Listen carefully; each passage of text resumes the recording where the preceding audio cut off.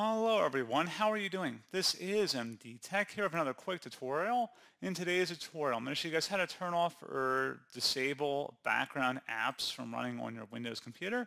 So basically background apps mean that they're applications that are running even when the user is not actively in the app's window or it's being utilized.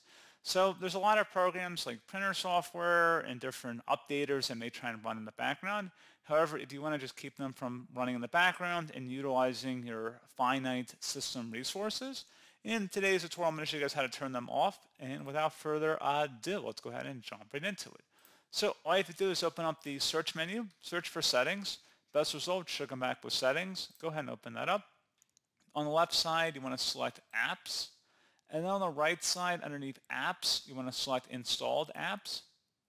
And then you want to go ahead and search in the apps field for whatever app you want to turn off the background processes for.